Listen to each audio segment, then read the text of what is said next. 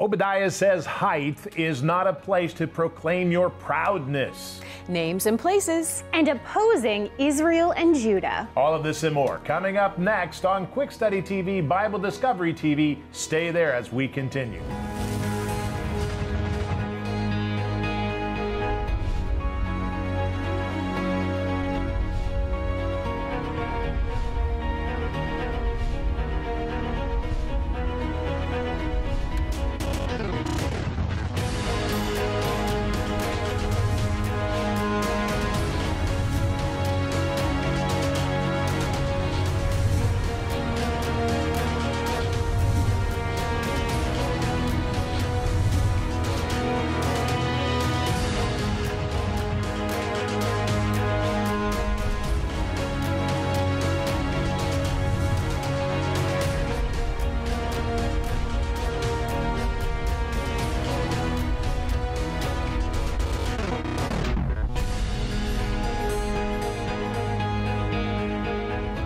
Good morning, good afternoon, good evening, wherever you are. My name is Rod Hembree. And I'm Janice. And this is Quick Study television program, where today we're going to focus on another incident that happened in chronology in the Bible. Now let's take a look at this. We're looking at Obadiah and Psalm 82 to 83. We're going to focus on Obadiah 1. We learned that height is not a position to proclaim your authority, but your humility. What is that humility? We'll talk about that and much more coming up in just a moment.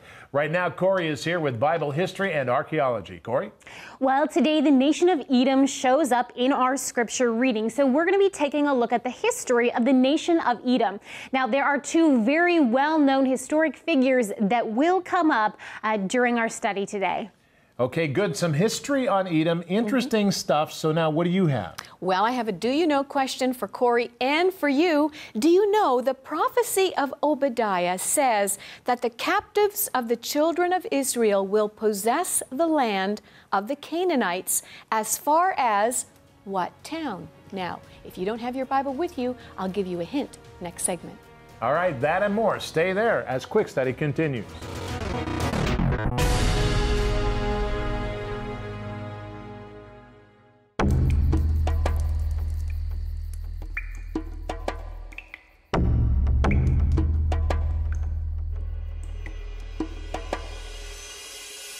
Now, the nation of Israel, even when it's split into the two kingdoms of northern Israel and southern Judah, the way the plot of land sits in it sits very similar today. You can just look at it on a modern map.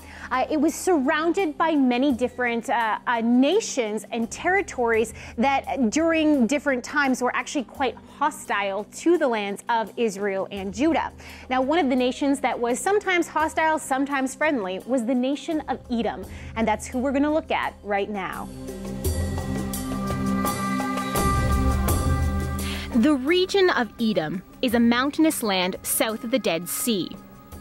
It is rich in copper and iron deposits that have been utilized by the likes of Egypt and Israel. The Edomites, that is, the people living in Edom, were the descendants of Esau, the brother of Israel's founding father, Jacob.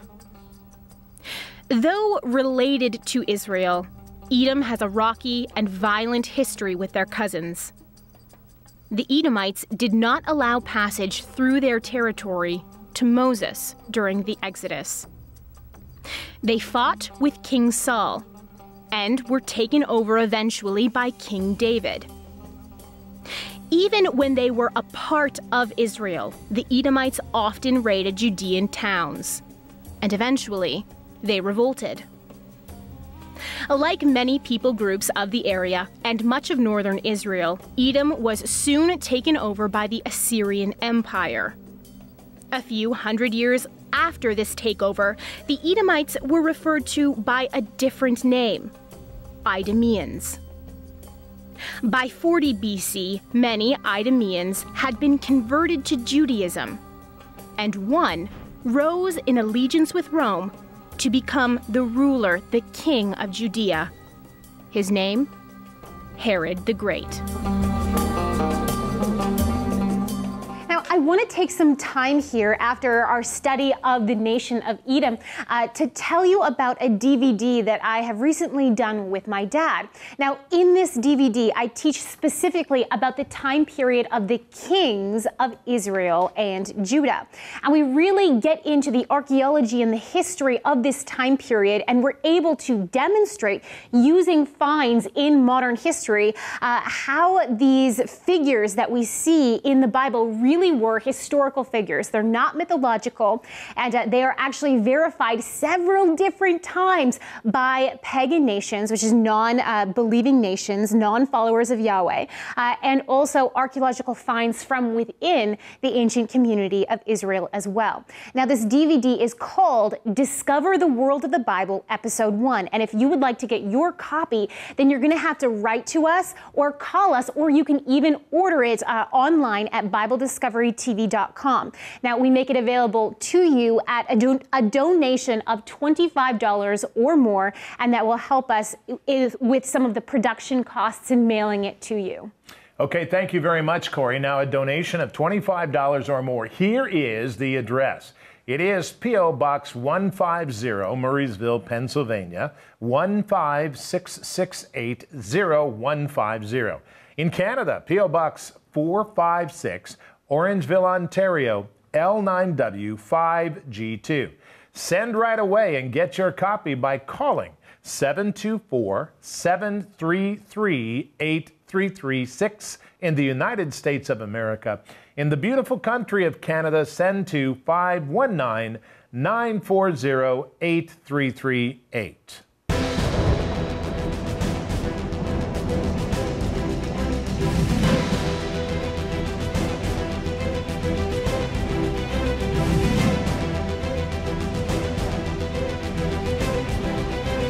It's time to explore the superheroes of the Bible.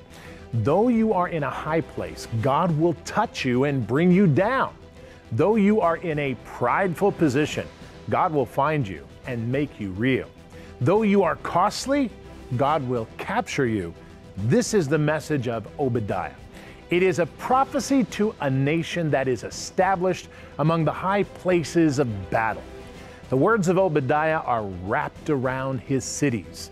Now, superheroes of the Bible know that the high places of earth are settled and fixed.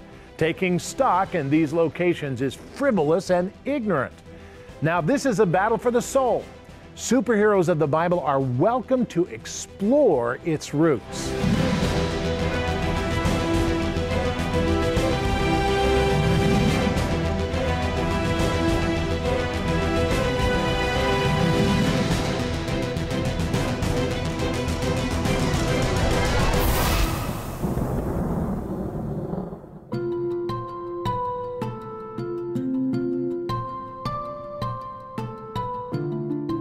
Obadiah chapter 1, verses 1 through 9. The vision of Obadiah. Thus says the Lord God concerning Edom. We have heard a report from the Lord, and a messenger has been sent among the nations, saying, Arise, and let us rise up against her for battle. Behold, I will make you small among the nations. You shall be greatly despised. The pride of your heart has deceived you, you who dwell in the clefts of the rock, whose habitation is high. You who say in your heart, Who will bring me down to the ground? Though you ascend as high as the eagle, and though you set your nest among the stars, from there I will bring you down, says the Lord. If thieves had come to you, if robbers by night, oh, how you will be cut off! Would they not have stolen till they had enough? If grape gatherers had come to you, would they not have left some gleanings? Oh, how Esau shall be searched out, how his hidden treasures shall be sought after. All the men of your confederacy shall force you to the border. The men at peace with you shall deceive you and prevail against you. Those who eat your bread shall lay a trap for you. No one is aware of it. Will I not in that day, says the Lord, even destroy the wise men from Edom and understanding from the mountains of Esau? Then your mighty men, O Teman, shall be dismayed, to the end that everyone from the mountains of Esau may be cut off by slaughter. Obadiah chapter 1, verses 1 through 9.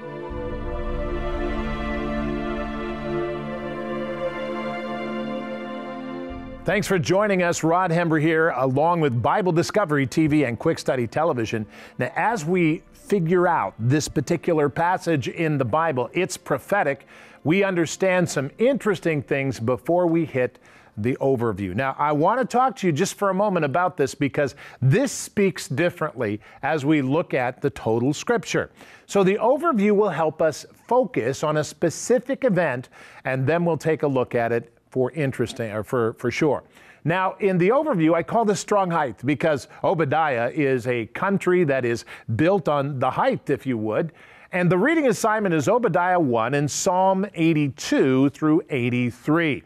Now, the focus on Obadiah is Obadiah chapter 1, verses 1 through 9. Now, it's important because as we look at this, we're looking at the opening chapter in Obadiah to understand exactly what's happening. This is important. So with that in mind, let's explore the front half of the Scripture. Here then is the Word of God. Now, Obadiah says, "The vision of Obadiah. Thus says the Lord God concerning Edom, we have heard a report from the Lord, and a messenger has been sent among the nations. He said this, Arise, and let us rise up against her for battle. Behold, I will make you small among the nations. You shall be greatly despised." Now that's an interesting point. Now here's a nation who was up on the high places and they could see down, on the various points of battle. They thought that to be a great advantage. But actually what was happening here is God was saying, you don't understand. I'm higher than you. I'm going to look down on you from where I am. Now that is an interesting point, and it brings me to this particular position. Height is not a position, or is not the position to proclaim your established authority. God will bring you down. God is reminding ancient Obadiah that, listen, I'm going to bring you down, man, ancient Edom. I'm going to bring you down. And I'm going to take you down to the low places because you figure that you're high, you're great, you're wonderful. But God is higher than you. And that's important as we look at this. Now we look at the next scripture and it tells us something interesting and something worth looking at as we check for the future. Now in Obadiah chapter 1, verses 3 to 4, we learn about something to say. The pride of your heart has deceived you, you who dwell in the clefts of the rock, whose habitation is high. You who say in your heart, who will bring me down to the ground? Though you ascend on high as the eagle, and though you set your nest among the stars, from there I will bring you down, says the Lord. Can you see this now? Can you see and understand what's happening? Obadiah had thought they were set on high and they couldn't be touched and they're, ruling over things. But God says to them, I am higher than you. And he says, that's not the place to gather your pride. And so we look at this position and we understand that if we put ourselves up, we will draw down. Now, height is not the place to be prideful in position. It is the place to consider that God is not limited. Now, when you explore this idea of height and you look at all this and you say, well, I'm pretty high up here, I've got my position or I've got my place and I'm all set up. Well, you need to think about this. God is higher than you. You are not God, and God is higher than you. And it's important for you to understand the importance of your levity with God. Very important. Now, with that in mind, we come then to the last particular reading in the Scripture, which is this. We have Obadiah 1, verse 5. If thieves had come to you, if robbers by night, oh, how would you be cut off? Would they not have stolen till they have enough? If grape gatherers who have come to you, would they not have left some for the gleanings? That's an interesting point. He's saying, now, if somebody were to invade you, even in your height and even in your great dignity, would you not be desperate for change where you are with what you have? Now, that's an interesting question that God asks, and it's a question we should be ready to answer. Now, we have to understand this. Height is not the position to claim your strength. It is the place to call upon God's protecting power. I cannot emphasize that enough. Height is not your position to claim your strength. It is the place where you are calling upon God's protecting power. Now, that is very important. Again, I say to you that if somebody begins to plan against someone and they go in to take them down and they're working on them and they're doing all this stuff, but if God makes a decision to stop the thievery or move in and protect, then there's nothing you can do about it. It's real. It's interesting. And so as we look at this position, we need to understand what our place is. Our place is interesting. Now, let me set this up for you. So a guy goes in and he assumes that he is miraculous. He's above everybody else.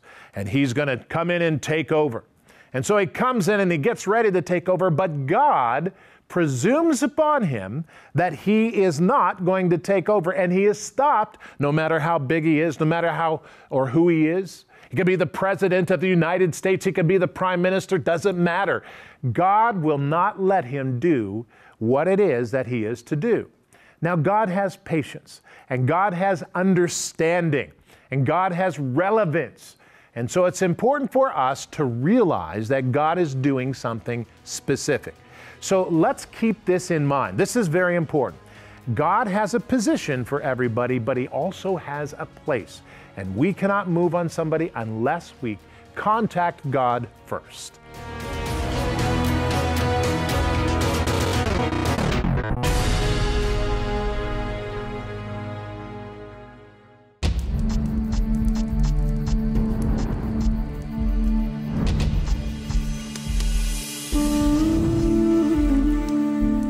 Right now, you and I are going to continue studying the nations around Israel and Judah that were often hostile towards Israel and Judah.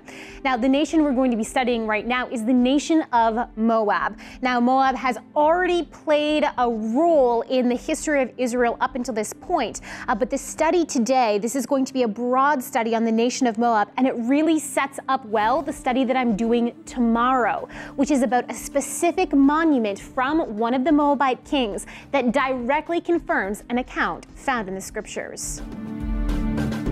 The nation and people of Moab appear many times in the historical records of the Bible. From their origins ascribed to Lot and his daughter in Genesis chapter 19, to a frightened Moab hiring Balaam the prophet to curse Israel, all the way to the time period of the kings of Israel, this nation has an interesting place within Scripture. Related to Israel via Abraham's nephew Lot, the land of Moab was located just east of the Dead Sea. Framed by the Dead Sea on its east and a desert on its west, Moab seems to have boasted a surprisingly lush climate thanks to seasonal winter rains. Within the book of Ruth, the Moabitess, her Israelite family traveled to Moab to escape a famine and drought. In 2 Kings chapter 3 verse 4, King Mesha of Moab is named a sheep breeder. This King Mesha is at once an enemy of the worst kind, willing to sacrifice his firstborn son and crown prince of Moab just to win a battle against Israel and Judah. And he is a recorder of invaluable history that benefits the Bible student today.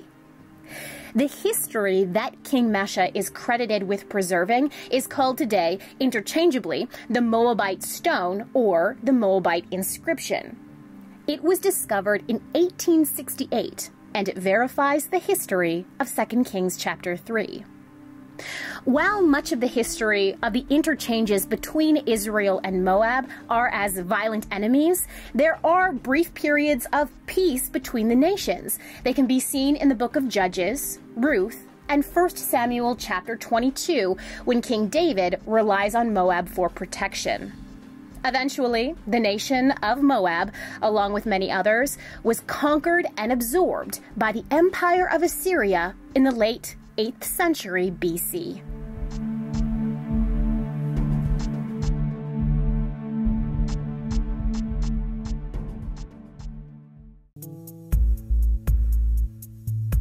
How accurate is the Bible's history? Can we trust the Old Testament when it describes the kings of Israel? What are the archaeological discoveries that have opened up the world of the Bible, and how should we understand them? Join Rod Hembree and Corey Hembree-Babechko as they discover the world of the Bible. In episode 1, Rod and Corey will explore the reasons behind Israelite kingship. They will search out and explain archaeological finds that display the accuracy of the Old Testament. They will show you records from Egypt, Assyria, and Babylon that reflect biblical events. And they will show you the ancient signatures of some of Israel's most influential kings. Discovering the World of the Bible, Episode 1 is offered to you for a donation of $25 or more.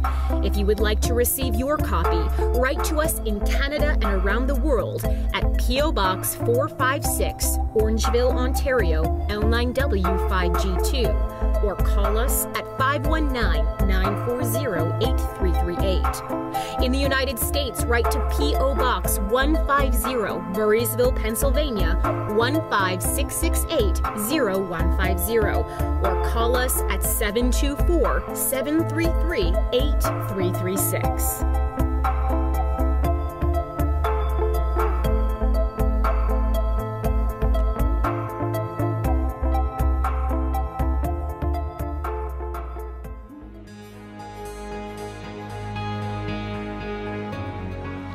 Rod Hembree here along with Janice. Thanks for staying with us. It's great to have you here. And listen, this next time on the Quick Study television program, we are going to be dealing with 2 Kings 1-4, where we are going to stand and focus on a place to stand is not the lies of human thought.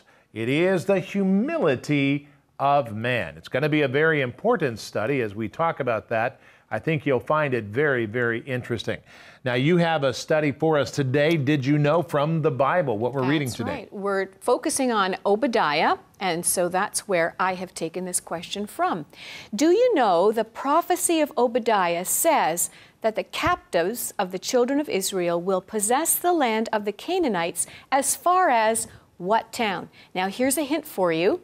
Elijah was hosted by a widow and her son there, whose bin of flour and jar of oil miraculously never ran out. So she was from this place as well. Do you know what that is? Okay, Corey, so this place where this flour and all this never ran out, where is it? Okay, well, thank you, Mom, for that hint because I really needed it. I had no idea until you gave that hint. I'm trying to remember. It's something like Zarethan. Zarephath? Well, she's really, really close. Zaratan is actually, let's see if I can describe this. The Jordan River, when the Israelites were getting ready to cross into the Promised Land, God separated the waters and it stood up in a heap in the town of Zaratan. The town I'm looking for is close, Zarephath. She was from Zarephath, and I think you sort of blended the two of those together. So I would say you pretty much got 95%. Zarephath is the name of the city where Elijah went. That's right. And there the lady was actually going to have her last meal. That's and right. She was a widow. She said, I have enough for my son and myself, and we're going to go and we're going to prepare our last meal. That's right. And this is interesting because it is a Phoenician city. And what's interesting about that is that she is not an Israelite, and so that's important in that time period. It's very, very interesting. And the name of this place could possibly mean smelting or refining. It's true. And I mean, they probably did that in that place because a lot of the cities or the various areas had names to that effect. All right, well, if you would like to find us and discover us, you can do so on Twitter. It is rod@thestreamtv.com or at rod, capital R, small O-D, _ TV. Now, that's how you find us on Twitter. You want to stay on there to find out what's going on and who's doing what. We're doing all kinds of things on that one. And then, of course, you're going to want to find us on Facebook, Charles R. Hembry. It's a formal name, actually, Charles R. Hembry on Facebook. And then, of course, to write to us, you need to get your pen and get your paper out. And here it is, P.O. Box 150, Murraysville, Pennsylvania, 15668 0150. In Canada, P.O. Box 456, Orangeville, Ontario, L9W5G2. If you would like to call us and reserve your order in advance, 724-733-8336 in the United States of America, and in Canada, 519-940-8338. Now look at that center there. You can see that. That is the Roku box. And if you would like to get a copy of that, hook us up, you can do so.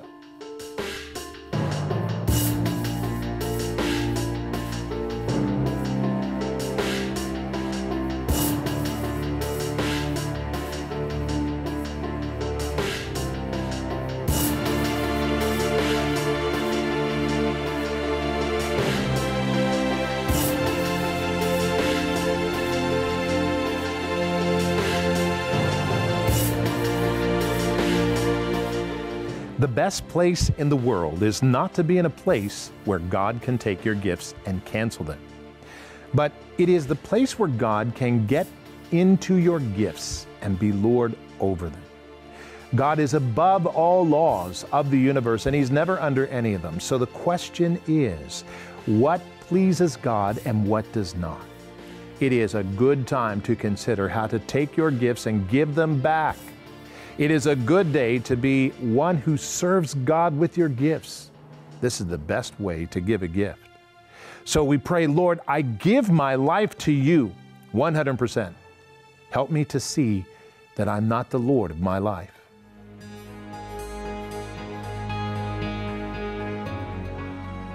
Well, in our Strengthen Your Mind segment today, we have a very interesting Bible question. The question is this: where does the Bible say, "Arise, O Lord, in your anger, and lift yourself up because of the rage of enemies"? The rage of enemies. Wow, that's important. Now, it's important to think about this. If you think you know the answer, visit our website at BibleDiscoveryTV.com and then go to Strengthen Your Mind. It'll take you to the page and you can check it out. It's very interesting today. Also check in the letter, because the letter we sent hasn't. But you know, Jesus wants to meet you, and that's the reason this program is here, so you can find Jesus Christ. He is the Lord of Lords, the King of Kings. Now let me tell you, He made Himself real. He died on the cross and He rose again. And He came to give us life, and we must choose Him. He's chosen us, but we must choose Him. So my question is, who have you chose today? Come to Jesus now, today. Pray today. The Quick Study Bible Power Guide is available online right now and waiting for you. If you give online, you can access it immediately. Go to BibleDiscoveryTV.com and click on the Donate button, donate in any amount, and access the Power Guide today.